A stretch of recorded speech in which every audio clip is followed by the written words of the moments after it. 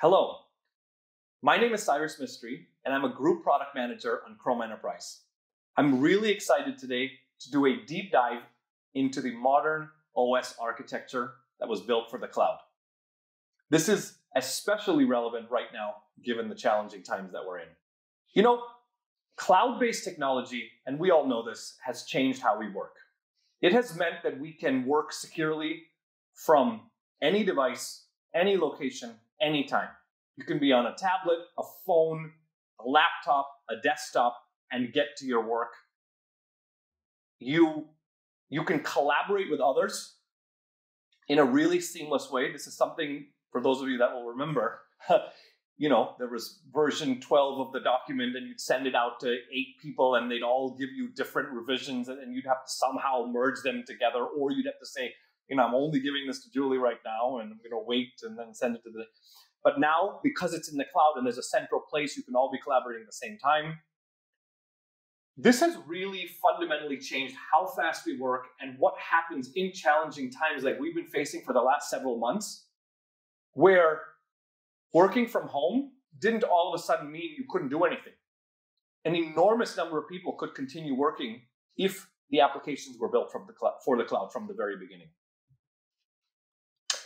At the same time, it's made life fun for IT departments. How do I secure these endpoints? What exactly are they accessing the cloud application from? What's the user experience like? Are they able to get to everything? How does authentication and authorization work in this world? Do they have access to all the applications that they need for their work, right? Oh, shoot, some are legacy applications. Maybe I should use Citrix or VMware to get it to them. Those types of things are what we're going to talk about today. And how can a modern operating system help you with that? So I have the benefit of, at the time, I think I'm now the longest running product manager on Chrome OS. I've been on the team since the founding team 10 years ago. And that's been a long time since Chrome OS has been out there. The nice thing about Chrome OS being built 10 years ago versus 30 is we got to invent the operating system built for the new world. We got to build it for a cloud worker, whether they're a user at home or whether they're at work or school.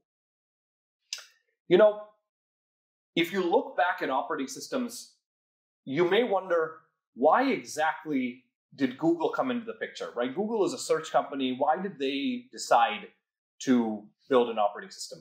Our goal is to give people the absolute best web experience that we can. We had started building great web applications, but then bandwidth was becoming a big problem, right? People just they didn't have good enough bandwidth. And so we had a lot of work that we did worldwide to help improve bandwidth.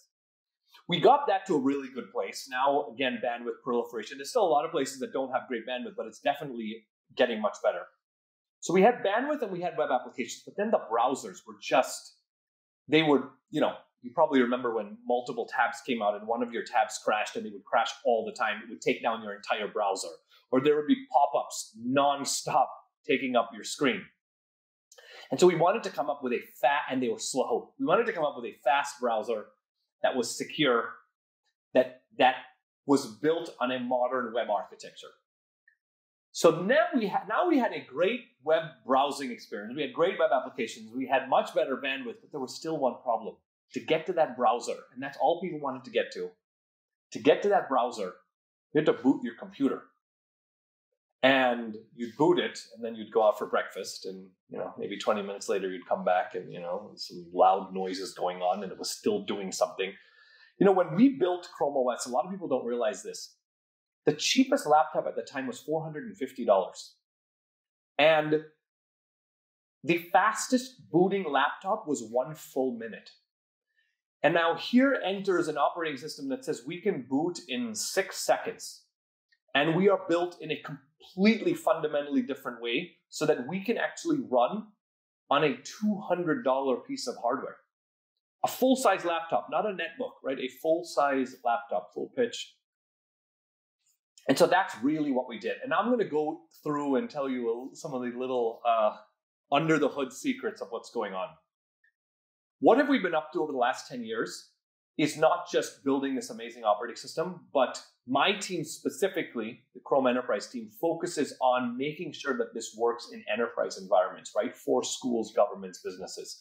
For instance, you need some kind of admin console to manage what's going on these devices, right? Every admin cares about two things, visibility and control. They need to see what's going on. They need to see how the devices are being used, which ones are having a problem. Can you lock it down with lost and stolen mode? We wanted to make sure you have the right device selection that you need.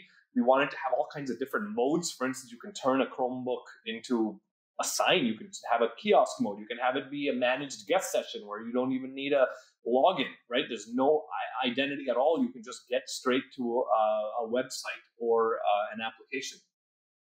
We brought the entire mobile application ecosystem, the largest mobile application ecosystem in the world, to Chromebooks, and so on and so on. And so this is there's an entire team just focused on making sure this works phenomenally well in an enterprise setting. What we're going to go through now is what are all the benefits of a cloud-native operating system for end users, and what are the benefits for businesses. Let's go into end users. The first interesting thing is it's really, really fast to boot. Booting in 6 seconds is incredibly difficult to do. And making sure you don't regress over time, right? This is a 6-second boot is what we started with 10 years ago when we first unveiled a Chromebook. And it is still there, given everything else we do on a Chromebook. Making sure that you get up to 12 hours of battery life, that's enormous, given laptop batteries used to last an hour or so. And having the full productive environment that you expect, having applications run seamlessly side by side next to a mobile application, next to 15 tabs running and multiple virtual desks so you can consolidate and coordinate your work. Talking about a little bit about what happens in those 6 seconds. It's actually interesting. The boot would be faster, but we take a few of those seconds every single time we boot to verify every single bit of the operating system. Right? For those of you that are security geeks out there, we have a root of trust burned into the hardware of every single Chromebook that is out there. And from that root of trust, we actually go and check every single level of the operating system to make sure that it hasn't been tampered with or hasn't become modified in any way. It may not even have been malicious, but if the operating system is not exactly what we expect, we not only don't boot you into that operating system, but we have a backup dormant operating system at all times that we just flip to, restart, and boot you into a clean new operating system while we are repairing the other operating system. This is an extremely unique and interesting characteristic of Chromebook. And it's something called verified boot, which means, imagine what this means. This means every single Chromebook that turns on a Monday morning, you know that they're in a verified state, that those operating systems are clean. And it really is a really great feeling. The other thing that we did that is, I think, really, really unique to Chromebooks is we have the benefit of working directly with all of the major OEMs that are making Chromebooks. There are dozens and dozens of different models of Chromebooks, every range, like I mentioned, $200 Chromebooks to $1,500, super thin, super light, super high-end performance devices, styluses, touch, convertibles, detachable, every type of device is there. But we made them adhere to Google's design requirements, down to the reference design. The wiring schematics have to be approved by us.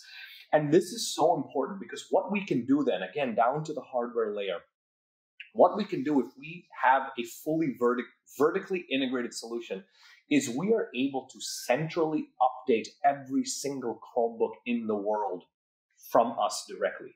There's no intermediary. There's no images that are in some local place that I'm pushing out that can be modified. There's no OEMs modifying the OS image. No one gets any ability to modify an OS image except Google when we send it out. And that gives you the best of both worlds. If you think about a vertically integrated hardware software experience, there's only 2 other players that do that, but you're limited to a handful of devices that they have for you. Here, you get the benefits of a fully integrated solution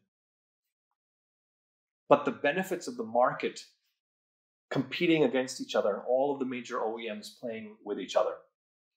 So what that means is every single Chromebook you pick up, you know you're running the latest OS. You're not wondering what did this company have versus this. And when you boot that operating system, you know that there's going to be a bare minimum that you're going to make sure that it has that exact same keyboard, that it's not been modified, the layout, that it has a front-facing camera.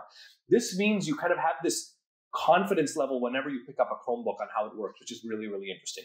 And lastly, we've made sure that the enterprise features are there in these Chromebooks, like cloud telemetry, so that you can supportability of these Chromebooks, all of the types of things that the OEMs want, so you can get a packaged enterprise OS with the device, all of those types of things. There's another really interesting point, which is this untethered access. No matter what Chromebook you pick up in the world, right, you get the benefits of Chromebooks are stateless. A lot of people ask, do they even have hard drives? Well, they have to have hard drives so you can work offline if you need to, and et cetera. But they are much more stateless, which means generally speaking, the data is probably not going to be on that device, which is great. You know, you leave it in a taxi. Yeah, you've unfortunately lost the hardware, but you don't have that sickening feeling of, oh gosh, what are they getting access to, right? 100% of the data on every Chromebook anywhere, user data, is encrypted. So, but most likely, it's not even on the local device. And that big benefit means you can pick up any Chromebook and be exactly where you left off, right? Your extensions, your applications, everything is back where you left off. But that provides not only this great stateless experience, but a personalized experience, right? It's the only type of device out there that can be as stateless and yet as fully personal as a Chromebook, which is actually really, really an interesting, unique combination of factors. And further to that, you get access to every one of your applications back, right? They're pre-installed when you sign into any Chromebook, right? And the application may be, in this case, you can see there's the ability to run Linux, there's the ability to run, we already talked about the full largest mobile application ecosystem in the world. They may be Chrome apps, they may be PWAs or websites. You can even run now Windows applications through VDI solutions, server side, local. We also make sure that we sandbox every single application. This is also very, very unique, right? Every application cannot modify anything that another application is doing.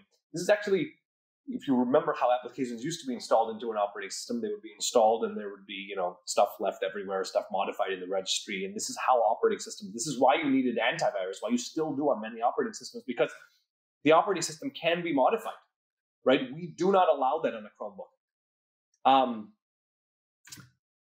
Let's talk now briefly about the benefits to IT administrators for this, by having this modern operating system, this cloud-based operating system.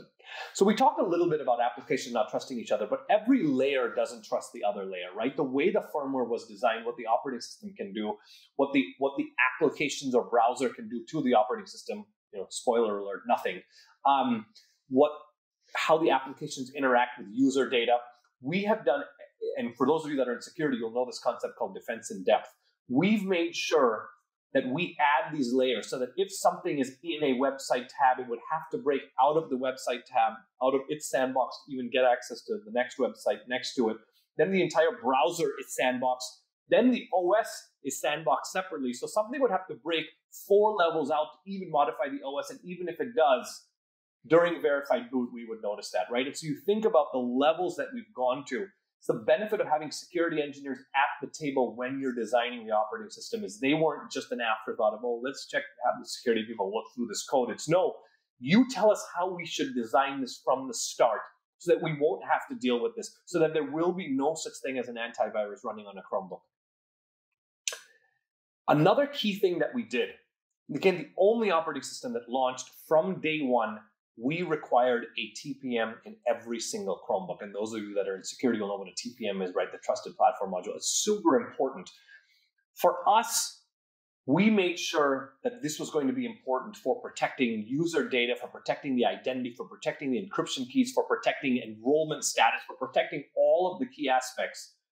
We made sure, passwords, of course, we made sure that every device had one.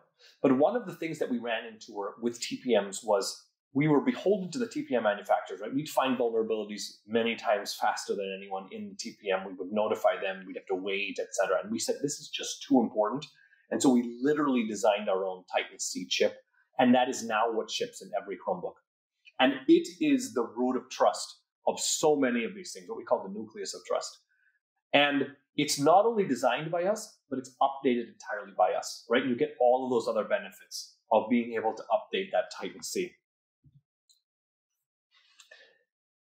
I mentioned this briefly, but one of the other benefits of having a second dormant operating system on there is that the second operating system can be updated while you're working and you don't even know about it, right? Gone are the days when it's, well, there's a new version. It's going to take about 35 minutes. Please go take a long break. That doesn't happen here. The operating system is updated in the background. And when you reboot, you're now running the new version. And most of the time, the end users don't even know. That's how seamless it is. And this happens every 6 weeks, you just imagine. By the way, there's a little interesting tidbit that goes on. When you sign out of a Chromebook and you get back to the sign-in screen, right, it goes dark for a second and you're back to the login screen. If you have a new update that's ready, when we sign you out, we'll actually do a quick boot and take you back to the login screen. So that you actually, when you sign out and you get back to the login screen, you're actually running a new version of the operating system and the end user doesn't even know. It's actually a really interesting thing. Again, a combination of so many interesting things. Having two versions of the operating system plus a super fast boot, plus the updating in the background lets you do these kind of really magical experiences. There's no concept of imaging, right? There's no concept of what is the image that I have to set up here. It's for this set of users in this group or this organizational unit, what applications should they have? What network should they be connected to? What printers should they have? That's what you have to worry about. Just literally what policies do you want? And then you enroll the device, and that's all you have to do. Enrolling a device, which is our equivalent of imaging, is literally hitting Control-Alt-E and signing in into your domain. That's it. It takes about 4 seconds on the device to permanently enroll it into your domain so that it works. You can track it, lost and stolen prevention, all of that. Of course, you have to be running the enterprise operating system that's on there so that you can get the OS features that are there, like kiosk mode and all those types of things that we talked about. Lost and stolen protection and all that isn't there. There's no antivirus to push in your image because there's no such thing, right, on a Chromebook as we talked about. And this is the console where you set all that up as we talked about. It's entirely cloud-based. You go to admin.google.com. Of course, you can also run your favorite EMM if you want. And this is where you can push applications and do all of those things really, really easily.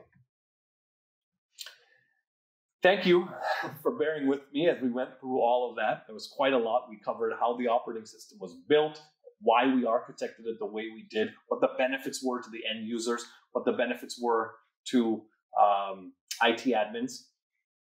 It's a free trial to start it out. If you'd like to go try it, please see the URL here to go check it out for yourself. There's a great, if you are struggling with secure ways, the reason people have been flocking to Chrome Enterprise, and they're sold out in most places, for remote work. There's a great remote work toolkit here that you can go look at. And of course, you can see the link there to contact your friendly local sales team, and I'm sure they can answer any questions you have. With that, I want to thank you again so much for taking the time today, and I hope you learned quite a bit about this modern operating system. Thank you so much.